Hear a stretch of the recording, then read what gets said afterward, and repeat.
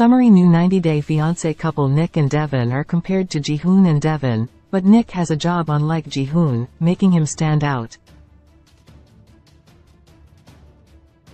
Nick, a South Korean native, works as an electrical engineer and has a past in the South Korean Army, bringing a unique background to the show.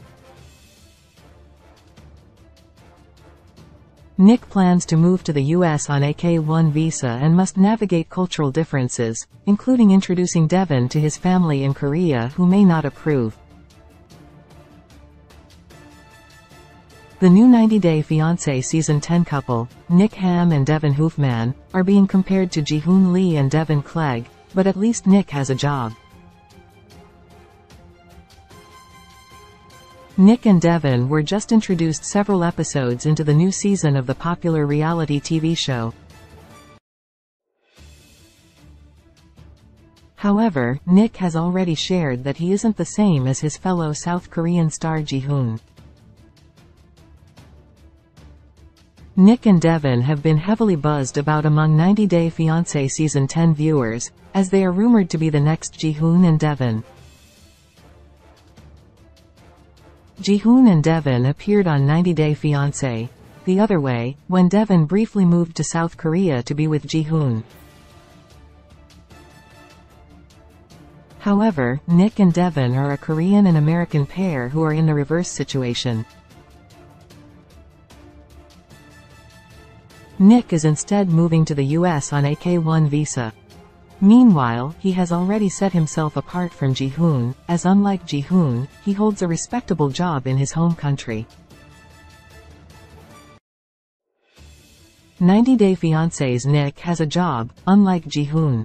One of the biggest issues between Devin and Jihoon was finances, as Jihoon was involved in some shady practices and didn't have a dependable job for Devin and their kids. In contrast, Nick works as an electrical engineer by day. He jokes that his night job is as a karaoke champ, as the Korean native enjoys going to karaoke bars.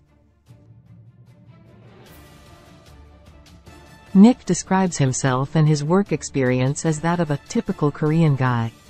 He's one of the rare 90-Day Fiancé franchise cast members to hold a respectable job in the real world rather than being an influencer. Nick Ham has a past in the South Korean Army. Nick is also unique to 90-Day Fiancé Season 10, as he has a past in the South Korean Army. Other 90-Day Fiancé franchise cast members, such as Riley Diego and Kim Menzies, have experience in the American military.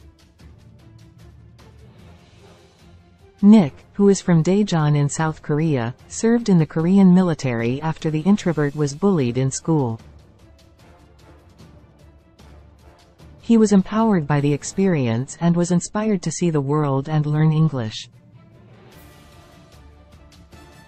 This led to him eventually meeting his future wife, Devin. What is for 90-Day Fiancé's Nick Ham? Currently, Nick is planning to move to Searcy, Arkansas, on 90-Day Fiancé Season 10. He met Devin in Australia after he downloaded a dating app after 3 years of being single.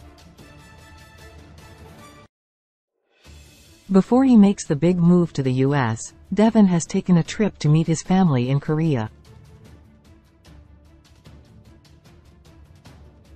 This trip is crucial to their relationship on 90-Day Fiancé Season 10, as Nick is very close to his parents, and they might not approve of him dating a woman who's not from their culture. However, if Nick does move, he will likely search for a new engineering job in the U.S. 90-Day Fiancé airs Sundays at 8 p.m. Eastern Standard Time on TLC.